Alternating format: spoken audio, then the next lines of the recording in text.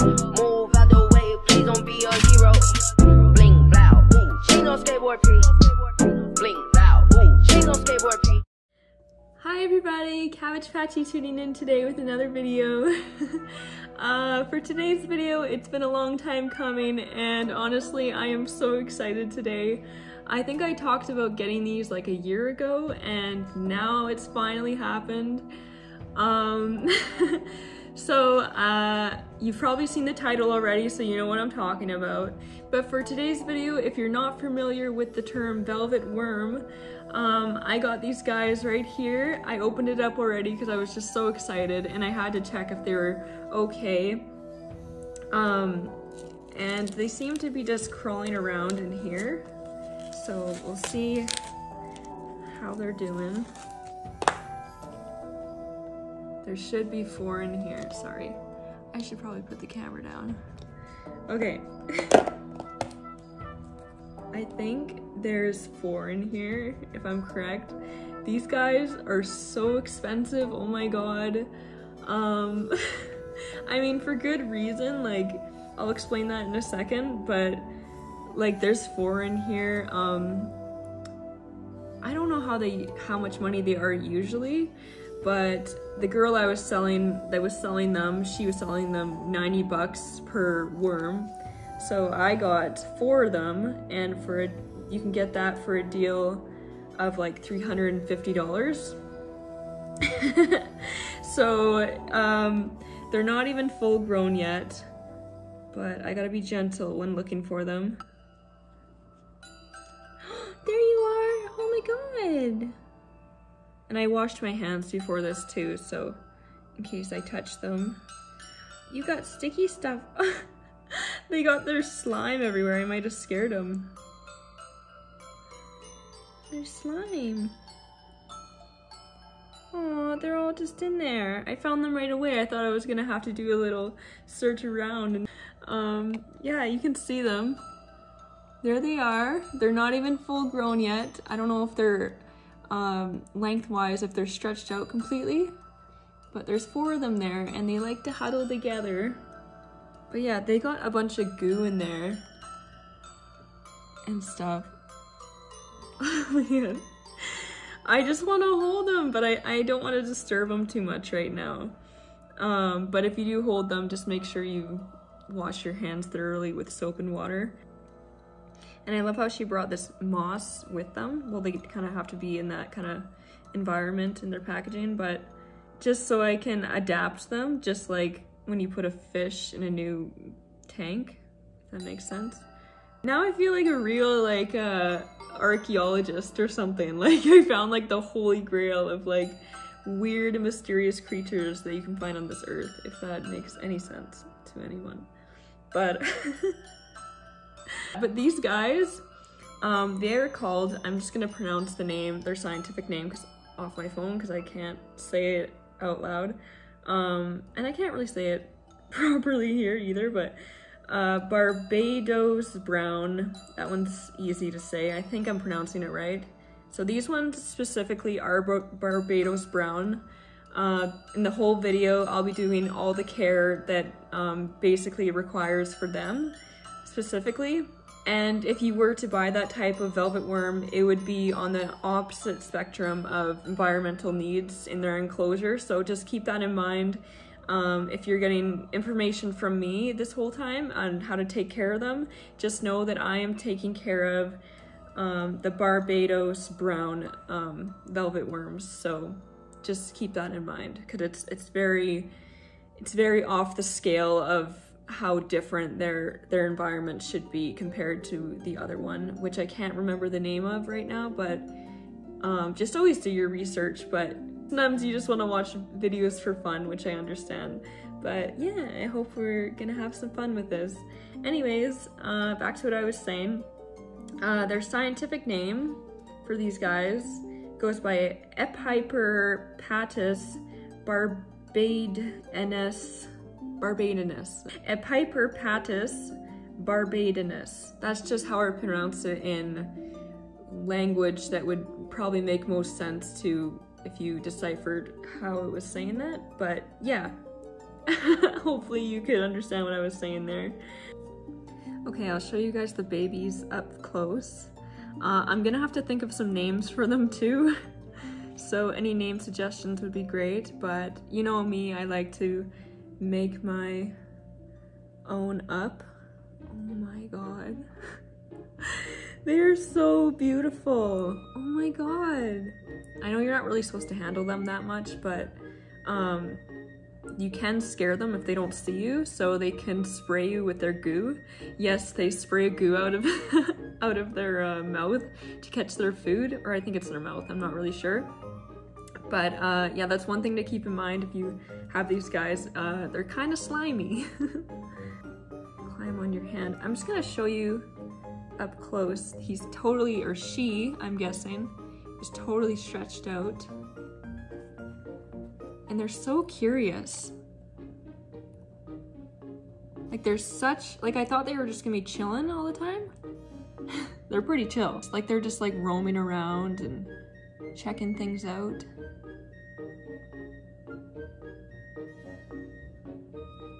Yeah, and if you know how to take care of them properly, they tend to come out of their enclosure, or their little tight-knit spaces a lot more often. I'll show you their tanks after too, all set up, and a better video of them, maybe me holding them, but it doesn't really want to focus.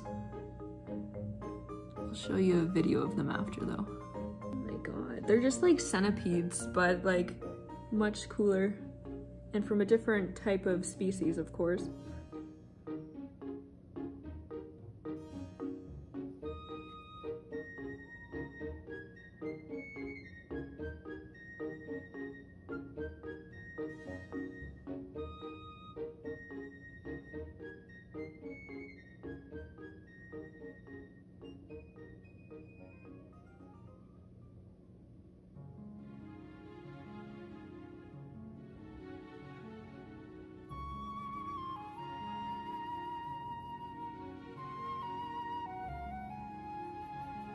I bet they're really hungry too. I'm gonna feed them probably a cricket, and you'll be able to see, hopefully, the goo in action. Sorry, I'm multitasking. I should be more professional. Put my tie on.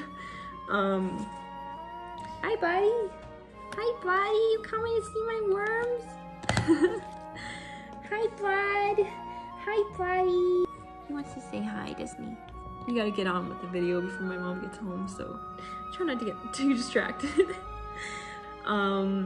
Yeah, the reason they are so expensive, or the reason that I think they are, is first of all, they are so rare, and second of all, they date back all the way to the Cambrian period. So if you don't know what that is, basically it is before the dinosaurs. These guys have been around, which is so crazy to me. It's almost as if, like, when I think of it, like, these guys have so much ancient history in their blood, and something so sacred about them.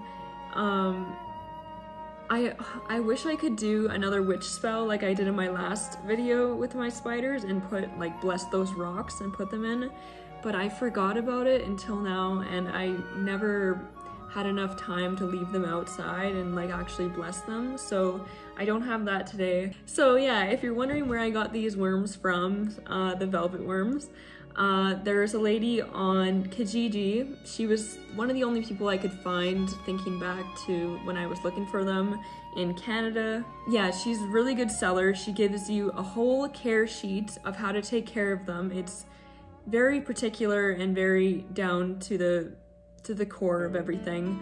But yeah, these guys are expensive. They came all the way from Vancouver.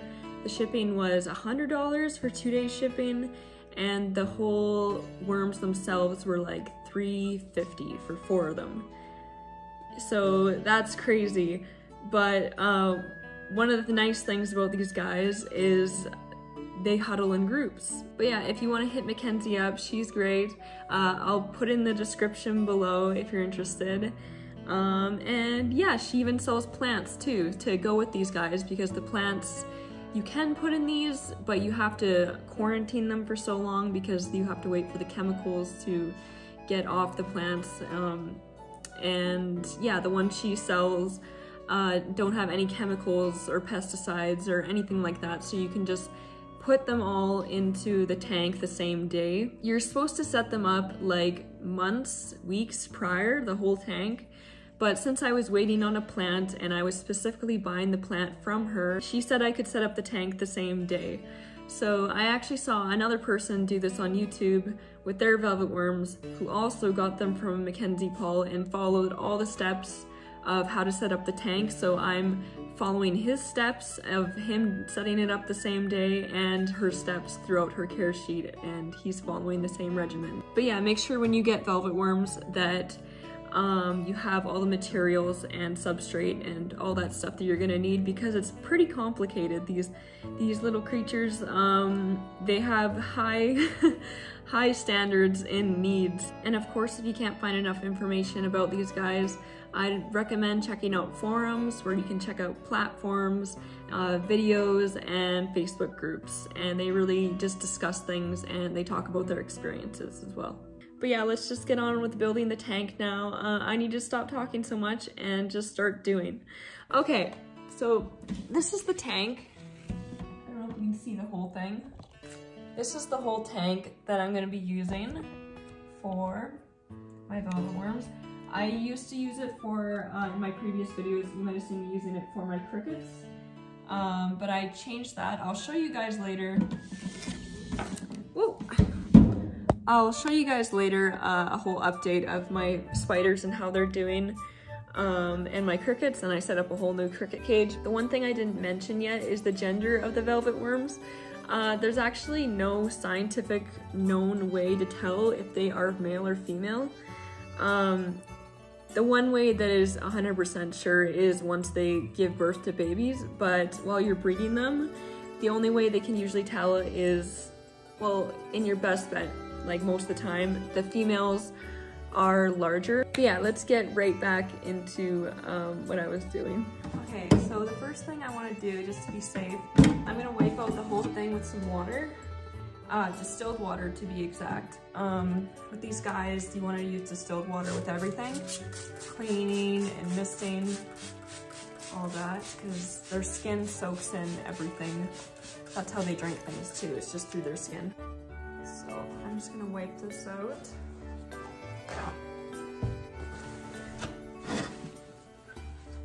Okay, now you can see me better. I'm just realizing now I never showed you guys everything I bought. Yeah, like it doesn't matter what the type of brands I've got, but I'll tell you what the materials and the substrate and all stuff like that I'm putting in here as I go. But you do not have to do this a velvet. Can you guys just calm down? Hey! Cinder's a little bruised up right now. Her ear, she got surgery the other day, so I don't want them to fight. Basically, the reason I am doing a naturalistic enclosure is because I wanted to add plants, and to add plants to the enclosure, this is what you need to do. But yeah, it costs more money for the materials and all stuff like that. But you can do a simpler enclosure with just substrate and moss and a few other things that I can't remember, which I'll talk about later, I think. But the next step is the pebbles, and this should be fun. I bought two different types. Clay pebbles, just got them off Amazon. You can almost get all this stuff off Amazon. And yeah, let's start filling them up.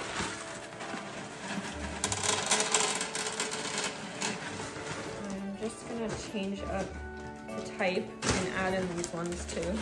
They're a bit of a different color.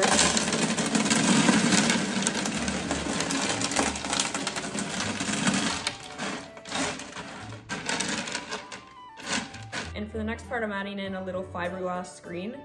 My dad had some of this in his shop, so I just cut a piece off. This is just gonna be the separation between the drainage layer and all the other layers.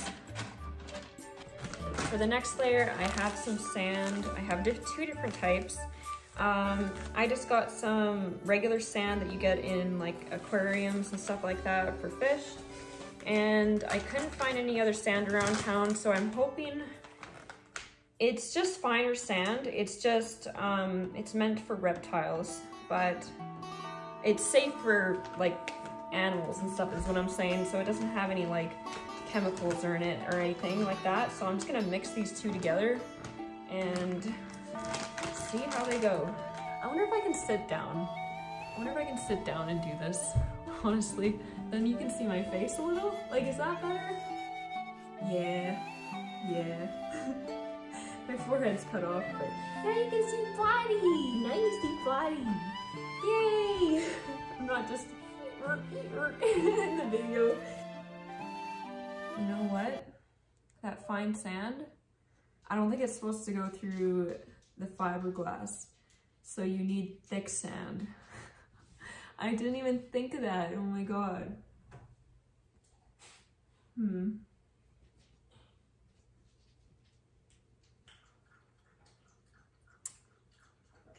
Damn it.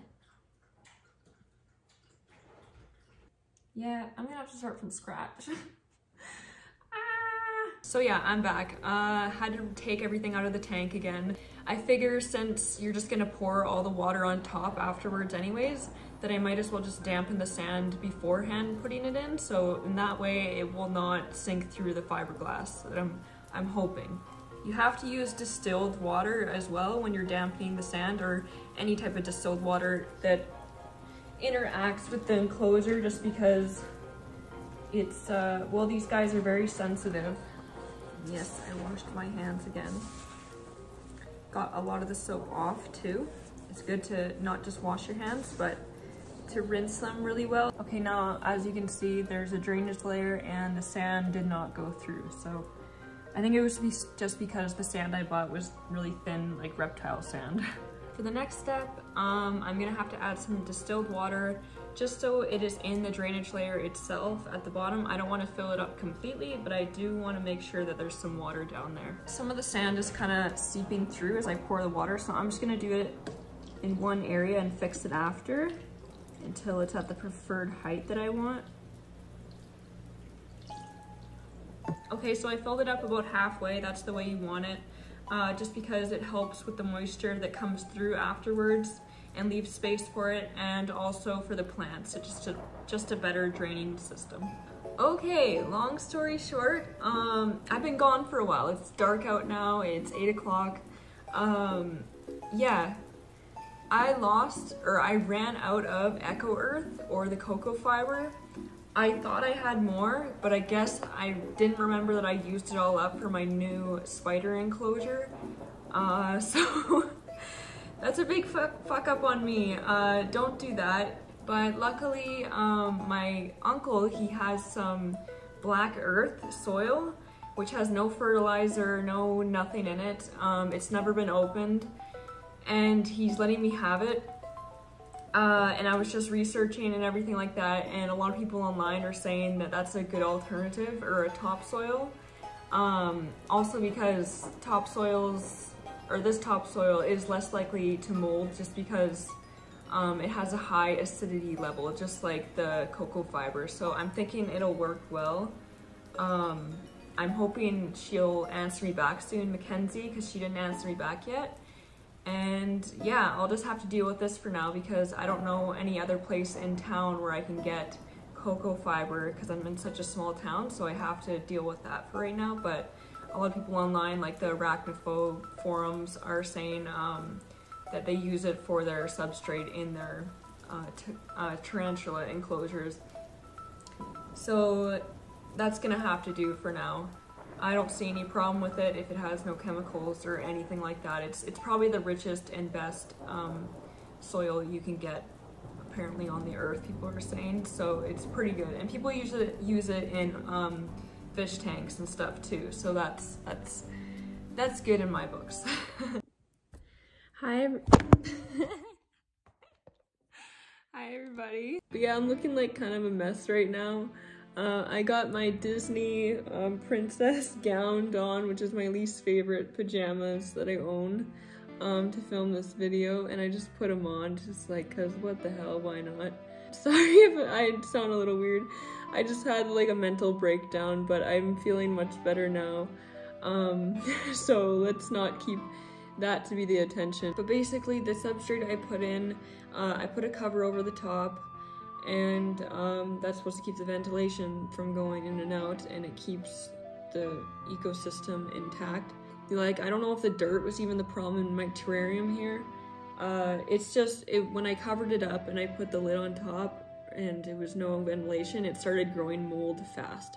So what I had to do is I had to take all my little babies out and I put them in a little cup and poke some holes in the top with some paper towels. So they've been in there, and luckily they only had to wait a day, and these came in like really fast for some reason. Like, I don't know, like I was kind of thinking like I'd put in some substrate in their little thing, enclosure that they have right now, but this came in like 2 days later after I ordered it, which is kind of crazy.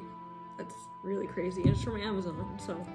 So yeah, that didn't work out. So just to be safe, I'm gonna put some cocoa husk, 2 pounds of it, or whatever the fuck, 2 bricks, 2 bricks of it, and some sphagnum moss. But yeah, I just want to make sure I get this right, just because if my worms are going down, then I'm going down with them, and I think that's what's happening here. It's like, I gotta take care of these guys, and they're so ancient. And yeah, I'm just gonna stand up and yeah, add all the take all the ingredients out and put them all back in.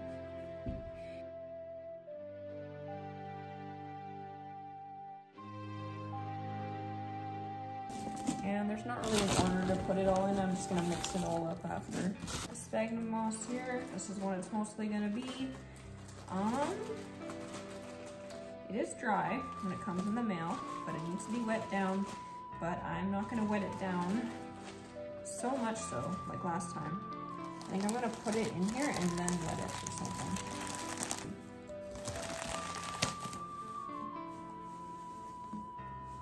It's like Reno makeover. They're in a crisis and they need help.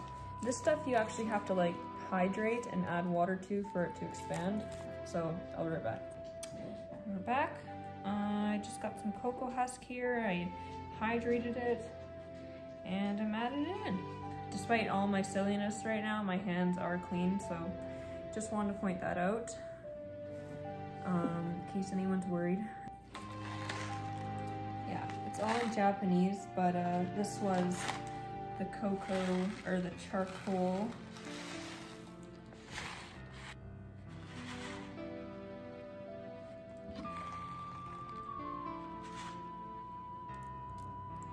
And now I'm just gonna spritz it with the distilled water, just so it's more moist, but not completely soaked, so more damp. And rotate it. Another good thing, or the thing that I've noticed by observing them is, it's hard to find them in the enclosure, so you kind of have to, or what I'm gonna do is kind of push down on like the ground here, just so they're not burying too much. That might be hard just because like this stuff has so many gaps, but it might even mix it up a little bit better. There's a lot more things I could have added to the naturalistic enclosure, but this is pretty much the general stuff that you need for it. You could have added in a few more other things, but I'm not going to go into that right now. And for the last finishing touch, I'm going to be adding some fish flakes. This isn't for them to eat. I mean, they could. I don't know if they will.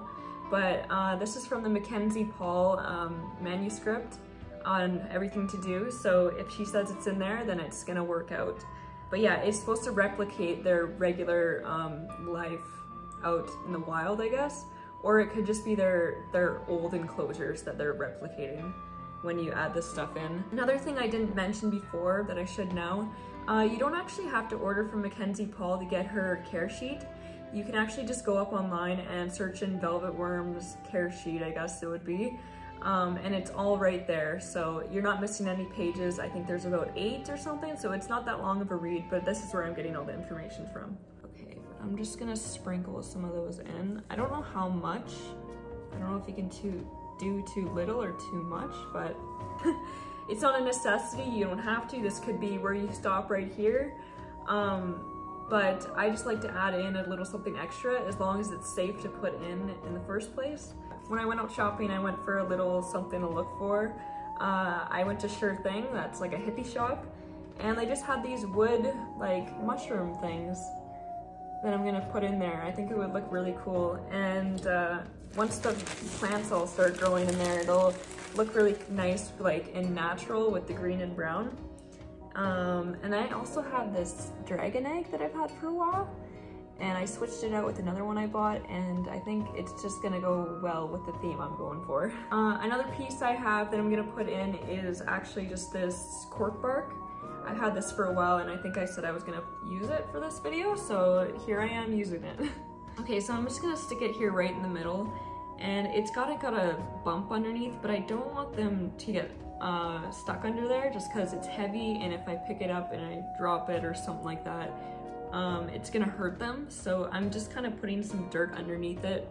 Okay, I'm gonna move this over a little bit, grab some of that with it, and I'm gonna move this piece, I think, right here. Yeah, I'll let the other plants grow on its own on the other side, and eventually maybe I'll get more plants. Okay, and then I'm gonna add this little dragon egg, I think, right over in this corner. You can't really see it yet, but it looks kind of cool.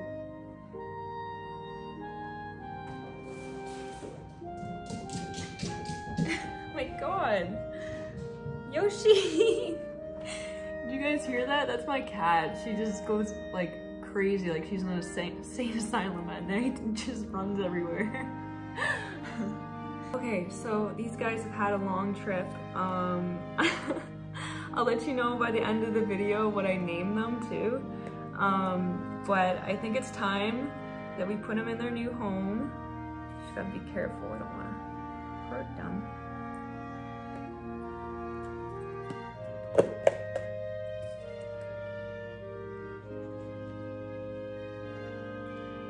I'm just checking the moisture to see the difference between here and there, making sure it's okay.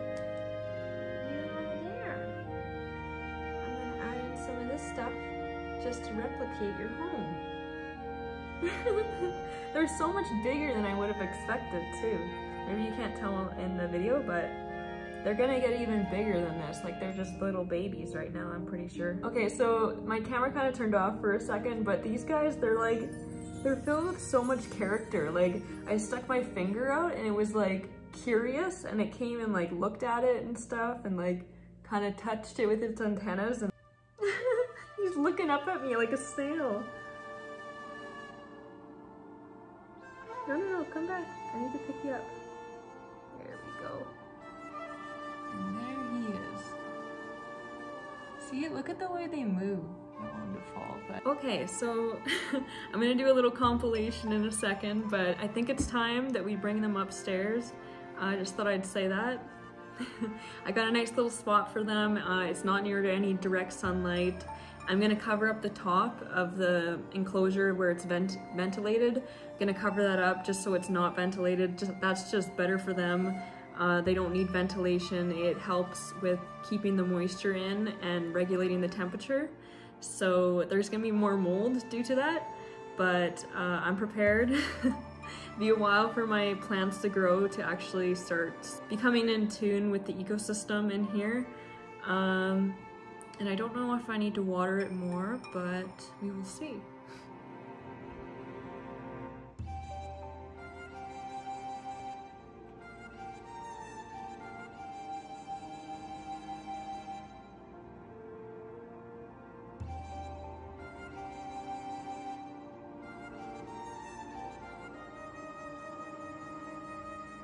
Okay, hi, this is Future Me. I was just looking through my Pokemon game and I found out some names, and I'm gonna call them, and I think I'm gonna call them Dooley, Neo, Blurp, and Gumtree.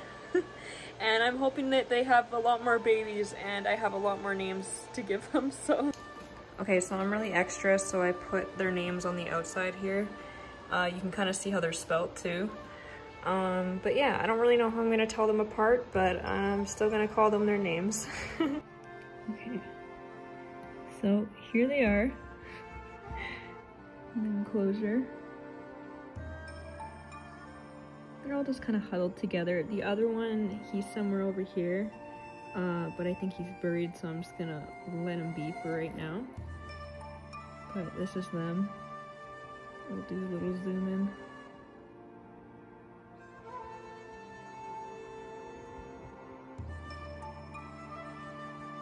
Look at their little feet and their antennas.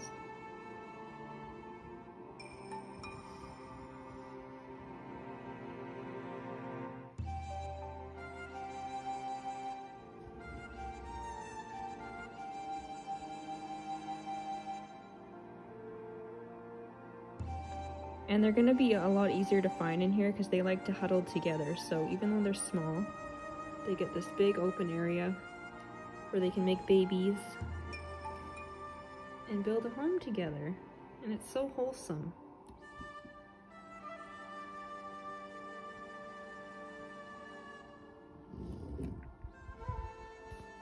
Okay, I got my cricket. I'm gonna put them in. Really, you're supposed to give them like 1 cricket per worm a week, I think it is, but I don't want to overwhelm them, and they share their food, so we'll see if they're feeling the need to share today. Okay, so I missed it, but at one point one of the velvet worms must have gooed the cricket. I did kind of injured it a bit, but see how it can't even get off of there? Yeah, it's glued to the ground completely. And she just crawled underneath there, so she's coming around this way to go eat them, I think. But yeah, I thought I'd show you just a quick snippet of what it looks like now.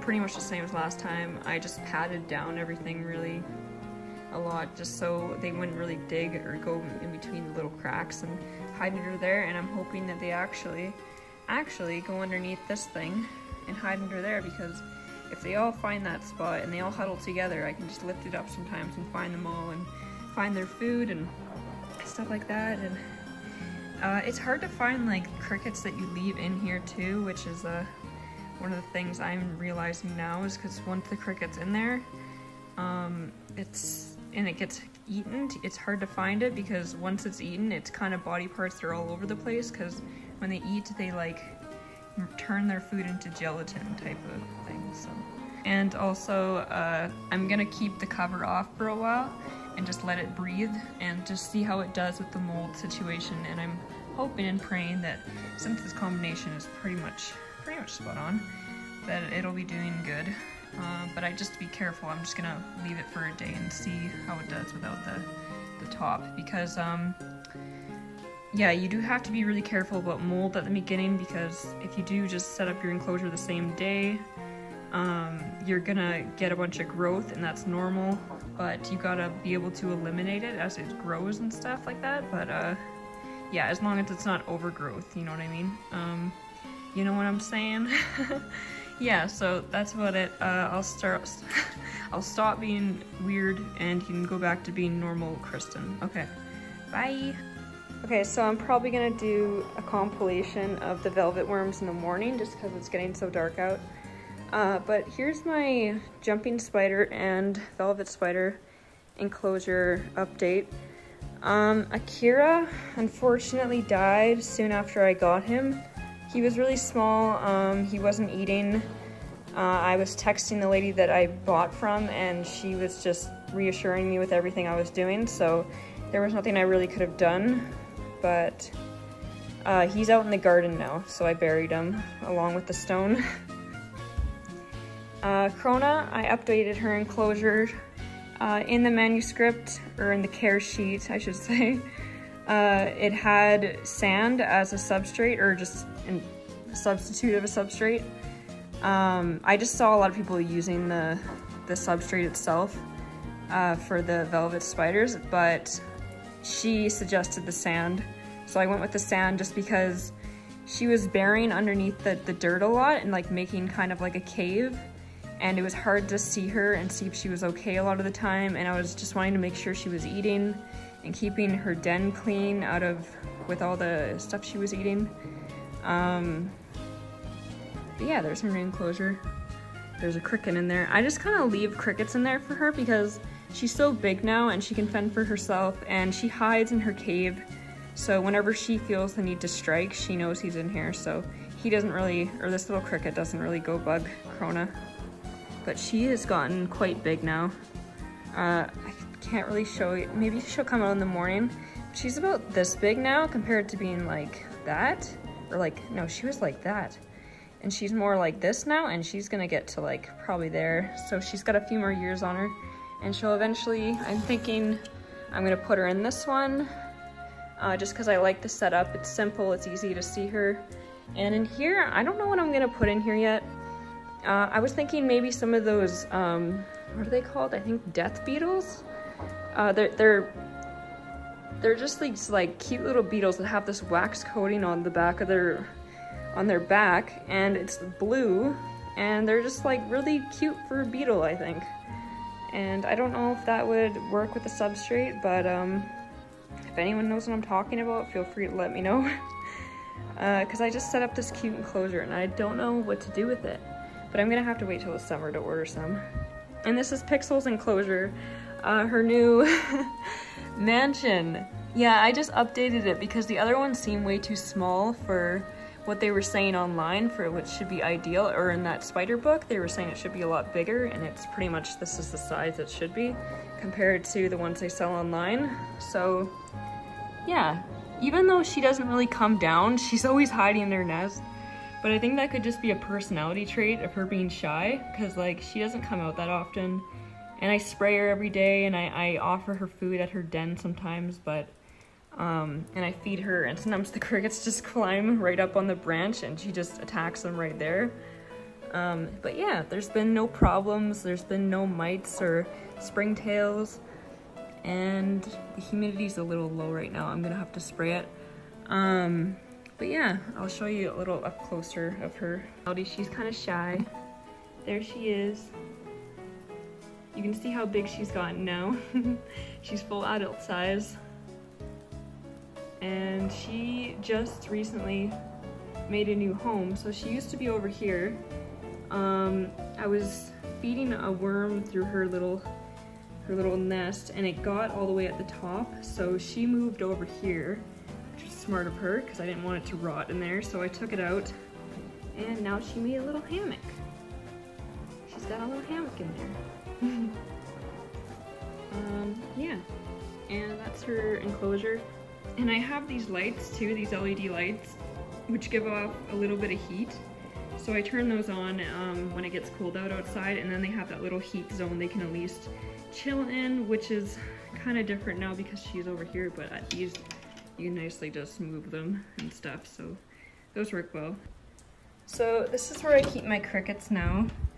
Okay, the flash just turned off, but basically I just made this DIY bucket and I taped some fiberglass screen on the top.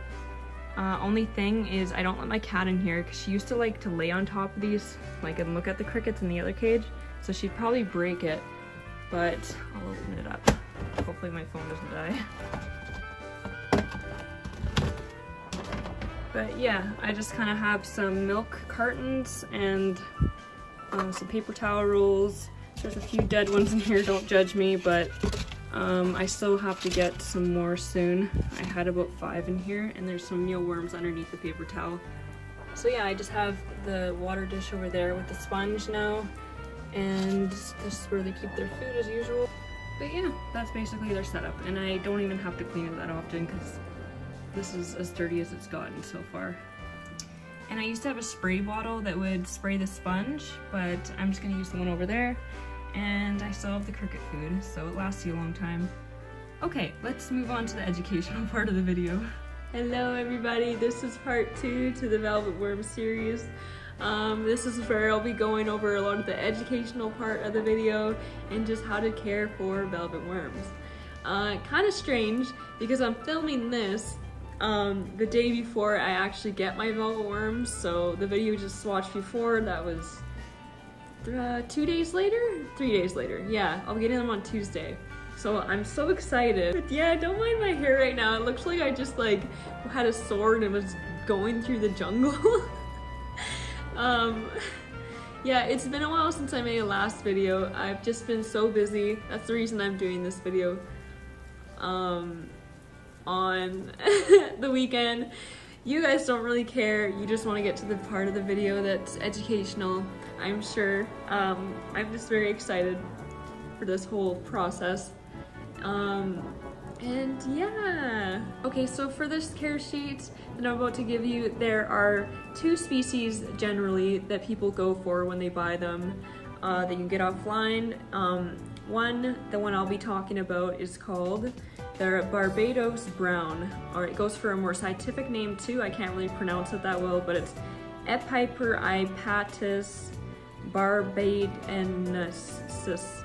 So generally, I think there's 2 different kind of velvet worms on the market. I mean, there's probably thousands of different species out there, but those are the ones usually online you can get, I think. Don't quote me on that. But the other one on the spectrum is drastically different in environmental needs. But yeah, I'm just pointing that out right now because the other velvet worms that you usually get, I think, or just always make sure you check what kind of velvet worms you're getting. They're on the opposite spectrum of needs in their environment. Now that that's out of the way, let's begin the video. Okay, so just starting off, a quick little scientific fact about velvet worms is they belong to the Oliconphora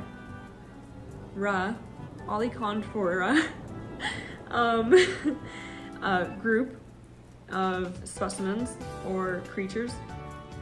Yeah.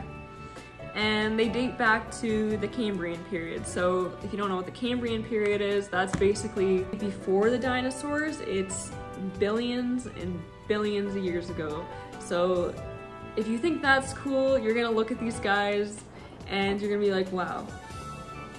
Okay, so these guys have been around since dinosaurs. That's kind of like Moldavite. How do I explain this? They're just a very like ancient creature. Okay, what I'm trying to say here is they've been around for so long that it feels as though they carry the ancestry of the world with them, you know? It's almost like they're aliens. They are found throughout the tropical regions of Asia, Africa, Australia, America, and the Caribbean. I won't be looking at my phone the whole time, I promise. That was a mouthful, as you can see. So before we get into the video, I just want to mention right now that velvet worms are not usually a first-timer type of pet. They have very complicated like enclosure needs. They have specific things that you kind of need for their enclosure. I mean, you can do a simplistic closure that I didn't do in the first video. It's a lot harder to maintain, but it's easier to acquire and get all the supplies for it and make it up. But I'm just saying now, if you're not prepared to do spot checks, and they're not as hard as I'm making it sound to take care of, but like I say in all my videos, do your research. Don't just get something because it looks cool or you have a fascination or it was on a trend on TikTok or something like that. Just always do a bunch of research before you get something.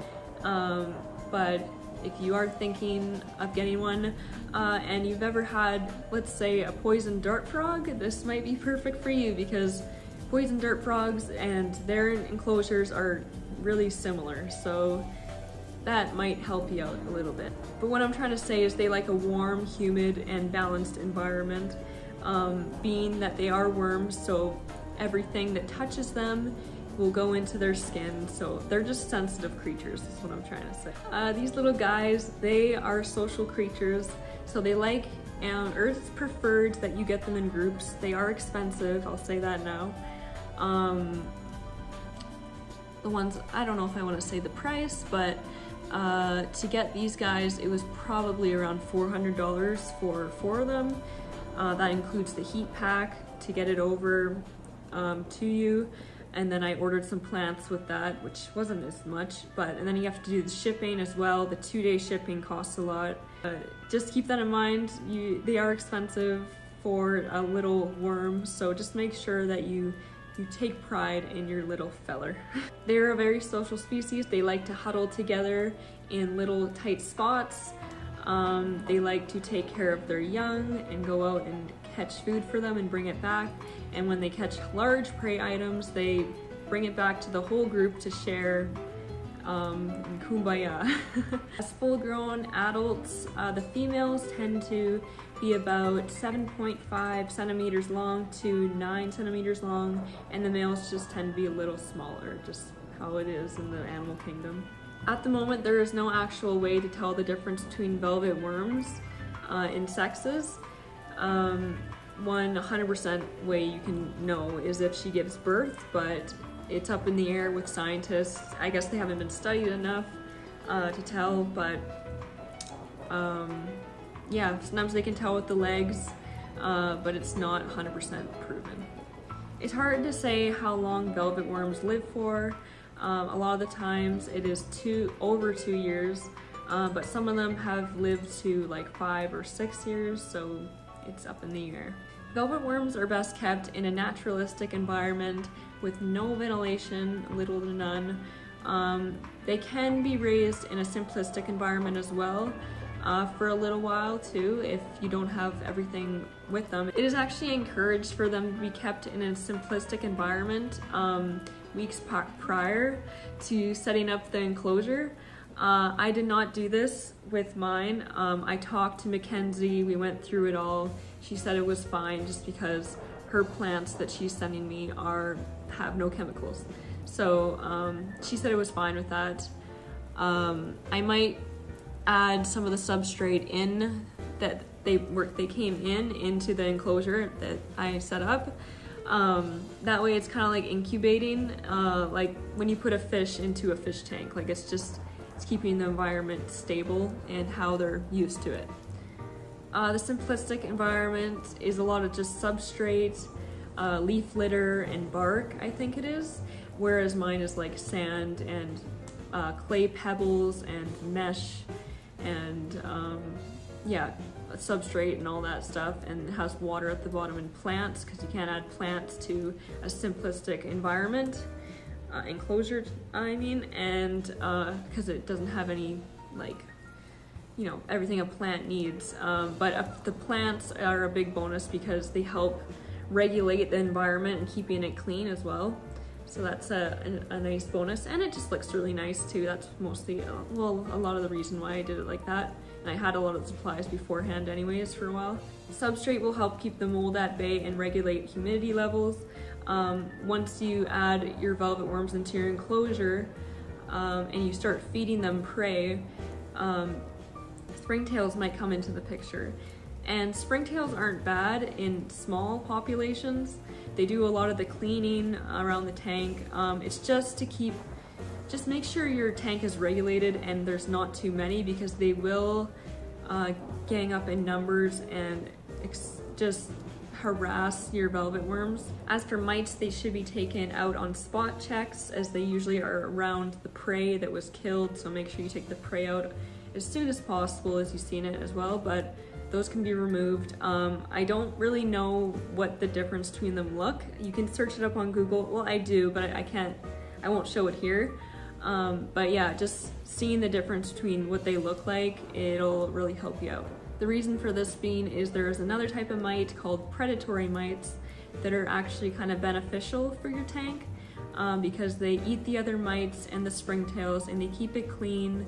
They eat decaying plants, and they clean up the messes that the velvet worms make. That's why I'll mention it again. It's very important to do spot checks, especially with velvet worms, because they don't have that ventilation in their enclosures that help regulate some of the stuff in there. So it helps the environment thrive, but it's thriving mold and like fungus and stuff like that, and mites.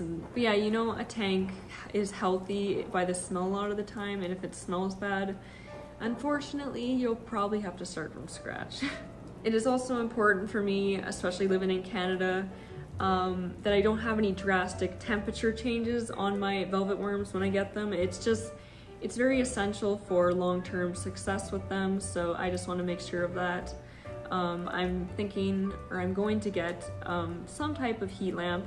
They don't really come out with the light shining on them, I think, but if I have something that I can sit on the top, that isn't too hot and it isn't too bright, I think that might work for me. I don't know if I can use LED lights because I might need to get something with a little more heat. There's a bunch of plants that you definitely should not put in your enclosure. I'm not going to list them off because there's just so many plants out there. But generally low light plants with little ventilation needs tend to work really good. Just make sure you double check on what kind of plant it is. Generally, if you're going to get a plant, a lot of them have pesticides or chemicals on them. The one I got from Mackenzie didn't have any chemicals or anything, so she said you can put it in the enclosure the same day that you put your velvet worms in there. So yeah, she said it was safe because her plants are safe. But if you're just getting it from a store or an online store or something like that, they most likely will have chemicals on them, so you have to wash them down, clean them, and leave them in quarantine for a while, for a few months I think it is, before you introduce it to your enclosure, which is why it's so important to prepare months in advance before you get your enclosure stuff, and then you get the worms. Small species of mites and springtails are more likely to appear in a naturalistic environment in your enclosure, so just be aware of that. It is probably gonna happen, but just keep it regulated. The one type of little micro creature that you want to avoid in your tank is a pink, I think it's pink, tropical pink springtail. These fellers are not welcome in your enclosure at all. They like to latch on to your velvet worms and basically just eat their skin, so just keep an eye on those. I'm guessing they're pink, but do your research and search online what they look like. The one thing I didn't get for my enclosure that I was missing is oak leaves. I couldn't find a good price on oak leaves anywhere. They were just all so expensive to get, and I even looked on Amazon, which has everything apparently, but not that. Another thing you can add to their enclosure to try and mimic their environment at the beginning and make it more suitable for them, you can put dried fish flakes in their enclosure. I am hearing from Mackenzie's care sheet. It's kind of strange, but I can kind of understand, not really the science, but like how it would work. But yeah, you can put some of those in. I don't know if they'll eat them or not, but yeah, it says it works. It's also smart to keep an emergency substrate on hand. Some bad things can happen in your enclosure and it calls for an emergency, and you need to have at least a package of this stuff, of all the ingredients you use to make your enclosure in arm's reach. Just make sure you have that. These guys tend to have quite a forgiving nature when it comes to temperature. The temperature that you should usually keep it at is 22 Celsius to 27 Celsius. And if you're from the States, it should be 72 Fahrenheit to 80% Fahrenheit. Or 80 Fahrenheit. I don't know why I said percent. However, the lower and the upper extremes of 18 Celsius, 32 Celsius, or 65 Fahrenheit and 90 Fahrenheit will be tolerable, will only be tolerable for a short period of time. Velvet worms require a humid environment with little pockets of water in the moss, in the substrate, and in the rotting wood as well. Velvet worms require a humidity level of 80 to 90%. They tend to be more active as well when it is moist in your enclosure, so it just kind of mimics how they used to live out in the wild. When it would be a rainfall, they would come out more to get a drink, I think, or something. One of the things you have to remember with velvet worms is you have to use distilled water to spray their enclosure. You cannot use tap water just due to the heavy metals, the nutrients, the chlorine, and the salts. So just keep that in mind. Distilled water is basically like water in a jug. And spring filtered water and bottled water should be avoided at all costs. You still have to mist your enclosures if you had a naturalistic one, just not as much. If a simplistic enclosure, required most of the time that you mist it in the mornings and in the evenings. And it is nice if you do it in the evenings because that tends to be when they come out and about and tend to explore a lot more. And if an enclosure is too wet, you'll know because it's not supposed to be wet to the touch on the substrate. It is supposed to just be damp, so not soaked all the way through. So yeah, you don't have to give them a water dish or anything like that. And you don't have to spray constantly for them to get their water supply. So yeah, I moved to the back room to finish up the rest of the video. I found a nice comfy spot by the fire, so it's a little more suitable. It is to be noted that velvet worms cannot burrow, so that's kind of a nice thing for them to do, for us at least, so we can see them better. So they're not like regular worms where they burrow underneath the dirt. They just cluster in tight spaces. Velvet worms, much like snakes, they shed their skin, but they are not in the snake family, obviously.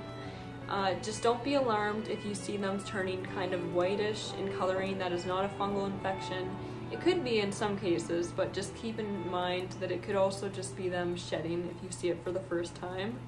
When they are molting, they will retreat for 7 days. It is best not to bother them as it can result in unsuccessful shed, stress, or even death. I'm just gonna read this out just because I don't want to miss anything.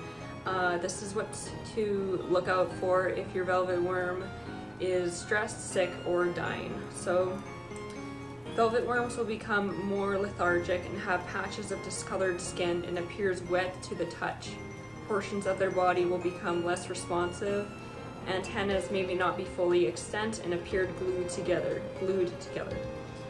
Various legs will stop reacting and portions of the body will become sunken and immobile. One should isolate these individuals in a container with moistened paper towel. Use distilled water and keep them in a warm, dark space. If all the individuals of the colony simultaneously react to the similar way, this may be due to excess bacteria buildup, non-visual fungi blooms, or imbalanced soil chemistry.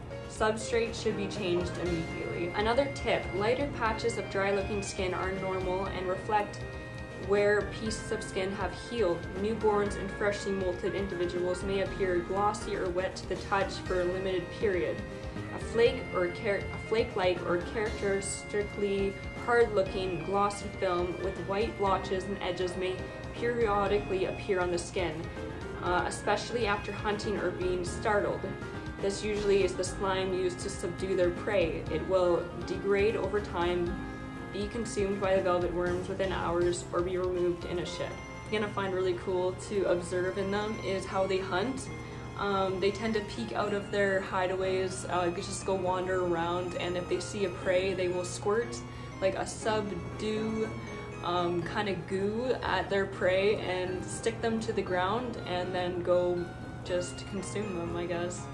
And then I guess they can bring them back to the groups too, which is kind of interesting and I want to see too, so yeah.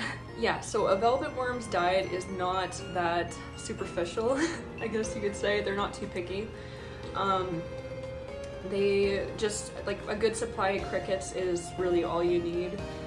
But if you don't have crickets or you want to get more creative, there's other options out there too as well. They don't need to eat that often, but they do need to eat at least 1 cricket every 2 weeks per velvet worm. So it's not just for the whole colony, but I don't know what it's actually called. It's a colony of velvet worms? I don't know. Feel free to tell me. But yeah, just 1 cricket per velvet worm they need. Every 2 weeks. Larger crickets should be fed to adult velvet worms, whereas smaller crickets should be fed to juvenile or just newborn velvet worms. One of the nice things about having velvet worms is they will accept your killed prey. This is nice because it avoids them being attacked in the first place. So yeah, if you try to offer them one, they will take it. Spot checks, like I mentioned before, should be done every day.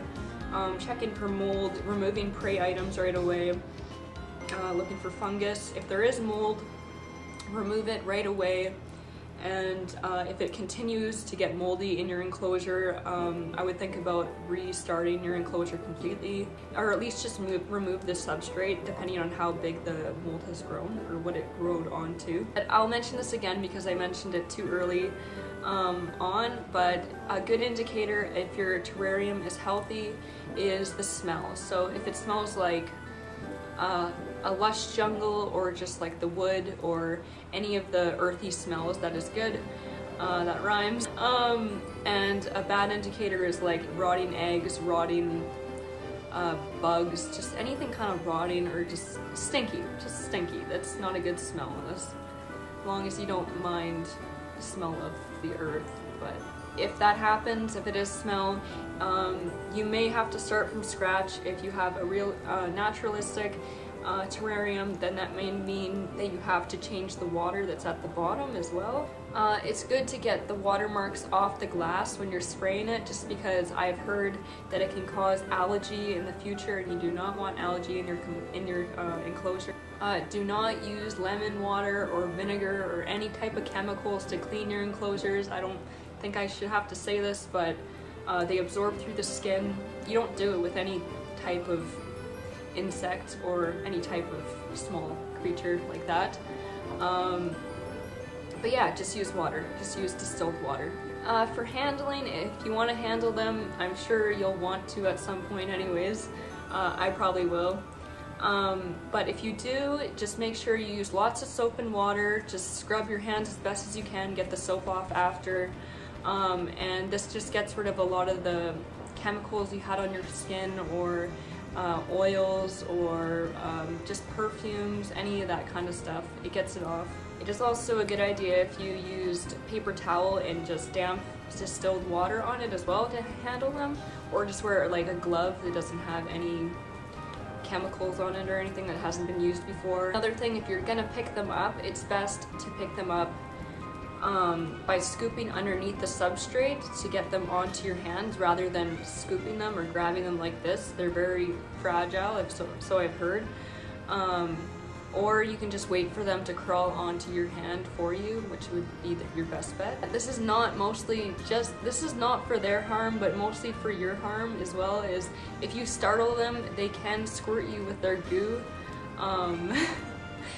I don't know if it hurts, actually. They never really say that. I don't think it actually hurts. Maybe it's a little acidic or something, but you don't want to startle them. In conclusion, velvet worms are very fascinating and beautiful creatures.